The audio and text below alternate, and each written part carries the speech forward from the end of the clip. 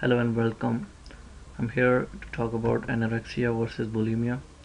So, in anorexia nervosa, body image will be disturbed. Use extensive measures to avoid weight gain, like purging, excessive exercise. Same for bulimia nervosa. Binge eating may occur. Same for bulimia.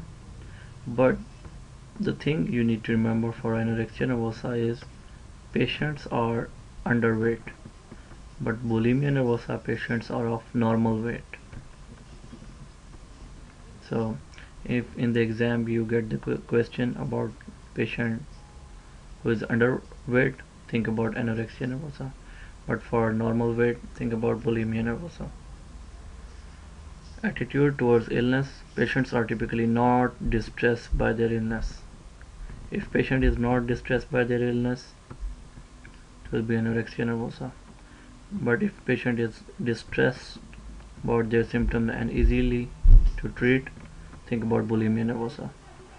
So treatment will be, for anorexia nervosa, monitor calorie intake, weight gain, hospitalize if necessary, psychotherapy, treat comorbidities. Same here for bulimia nervosa, psychotherapy, and the thing extra you need to add or not, antidepressant. Thank you. So again, I just want to mention, remember weight: patients are underweight for anorexia nervosa, patients are of normal weight for bulimia nervosa or overweight. And if patient is